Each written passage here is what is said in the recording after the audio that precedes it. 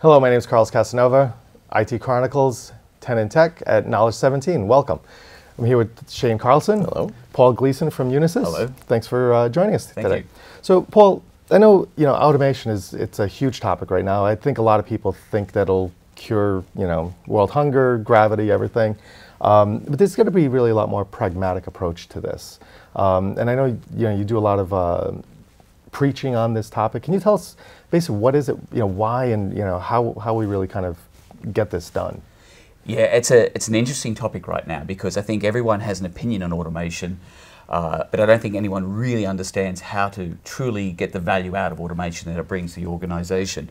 One of the challenges I think a lot of organizations are facing right now with automation is that they know that it's available, they know that it's getting stronger, they know that it's some practical use cases coming to market right now, which is exciting, but they don't really know how to get the best return on investment and integrating into their environment. Yeah, absolutely. So when you guys talk about automation, there's a lot of emphasis today on AI, machine learning, and things of that nature. When you talk about automation, kind of what tact are you taking on that, and how are you guys, applying that practical approach to it in the market? So the way we're approaching this is kind of interesting. We've actually got a little bit of IP we've developed around this methodology, and we actually lead with a consulting engagement because automation really comes down to it's a personal journey for an organization. Absolutely.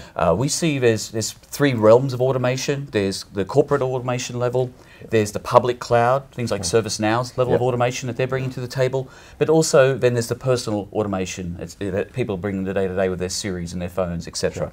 And so from a Unisys perspective, we like to work with our clients to understand how they should best approach adopting automation and integrating it from an end-to-end perspective into their business.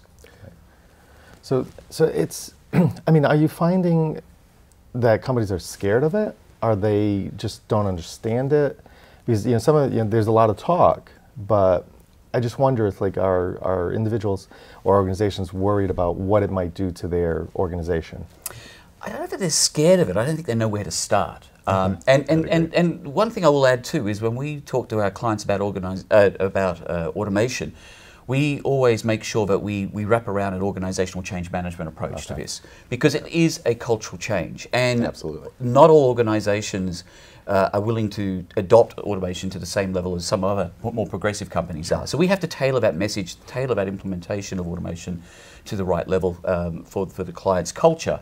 If it's not culturally aligned, it's not going to be a successful implementation. So are you seeing attitudes change towards the amount of automation that people are willing to take on in the organization? Is that shifting? I know in the early days, people focused a lot on event management, event correlation, things of that when they talked about automation. As you start moving towards the automation space and ticketing and interactions with your end users and clients, what are people's attitudes around that these days? So we like to view automation in terms of systems, and there are realms within the systems that we work with. And from a system of automation, you need to have a foundation to make it work. So when we come and talk to a client about how do we want to consider automation, we take on the cultural sensitivities as I just talked about. But then the second step in that process is that we then look at what actually is the opportunities inside their organization for automation. Not everything should be automated. Not everything could be automated, and not would you ever want to consider doing that. So we like to break things down into a should, could, would approach. What should you be automating today, because the technology is readily available, and that typically comes down to what we call a deterministic incident, something that has the same resolution every time. That's predictable. It is just a very easy candidate for implementing some sort of process automation, and we like to do that very quickly out of the bat with our clients. Then you get to the more complex realms where you need to have things like event management, you need to have a correlation change, real-time monitoring of your entire ecosystem, including your cloud partners. If you don't know what's going on in their partner realm in real time, how do you automate to solve something that's going on in those realms? So that's where you need to look at the investments that you're making and what the return is, because sometimes it doesn't make a lot of sense to automate everything. Automation has a key role to play, but it's not going to be for everything and solve all the problems. To your point, it's not going to be a cure for gravity. Right. And it's funny, I see some of these some organizations like, oh, we went to the cloud, so we don't have to worry about it anymore. And you're like, I sit there and say, how do you, it's still your organization. If it goes bad, it's still yours. Exactly. Yeah, you're So still how- responsible for the outcomes. Yeah, yeah. So That's so true. I mean, we did some research last year. 27% of clients that we surveyed have more than 10 cloud providers in their environment. Yep. And you imagine how many of those 10 cloud providers have got event monitoring, change management that's integrated across the entire... Everyone? Every single... yeah, exactly. Yeah. So, Yeah, and then that presents a level of difficulty for the clients to figure out, what do I do with all this information I am getting back from the customer, because it's not in the same format that when I get something from ServiceNow, it may not be in the same format that I get from AWS or Azure. So what are you guys doing from an automation point of view to kind of manage all of that across the cloud space for your clients? So what we're doing is we're building some technology that we're leveraging with ServiceNow and other platforms as well to be basically a cloud management platform that we're taking to market. And we're using that technology to effectively drive the decision trees for automating the environments of our clients. So for example, if you have a mission critical app that's on a platform that doesn't have real-time event monitoring, a change process that's integrated across the entire ecosystem, you've got almost zero chance of successfully automating a resolution that involves that application. Right. So we make smart business decisions with the clients based on the cloud platforms that they're using. Absolutely. So what do you think the hardest thing you have to do walking into a client that hasn't had a lot of automation previously? What's the hardest conversation you have to kind of move the needle with them? The hardest conversation, I would say, is going to be the cultural expectations misalignment. Yeah. So a lot of organizations, a lot of leaders, they go to conferences, they hear the word automation's mentioned at conferences, they think, this is great, I want to accelerate my business, I want to move down this path.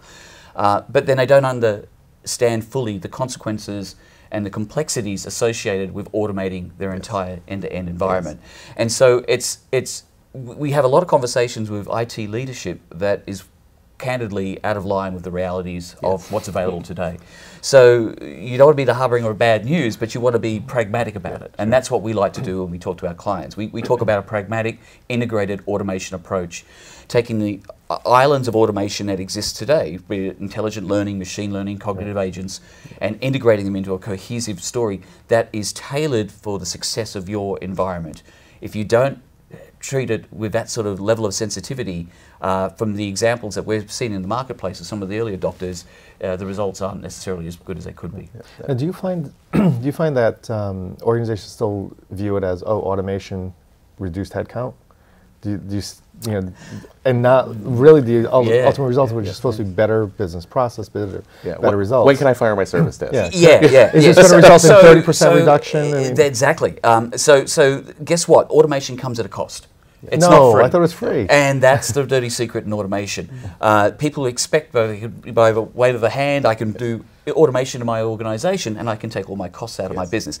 The reality is that for a lot of the business cases, you're introducing significant costs in the first 12, 24 months to get a return on investment. Yeah, and that is the startling realization that a lot of the IT leadership executives that I talk to don't necessarily understand. Yeah. It's the cost of automation, it's the cost to integrate that automation that is the hidden. There's an upfront cost to get the payoffs down the line, ultimately. As there is always in most strategic IT investment.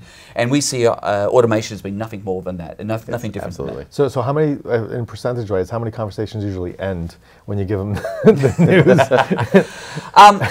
Interestingly, they don't stop there because I think everyone realizes the value of automation, and that is you get the repeatability.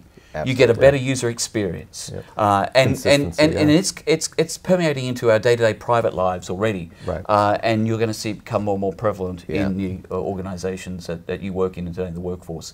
So the personal automation realm, with the public automation realm, with the private automation realms, those three are coming together in a dramatic fashion, and it's going to be standard business practices going forward. It's how do companies transform into those practices is where the challenge is right now. Yeah, cool. Well, hopefully you have great success, because I think all of us, know a lot of companies that definitely need to move forward. So wish you the best with that, and thanks for joining us. Thanks for having us here today. Really appreciate it. Thank you, Joe.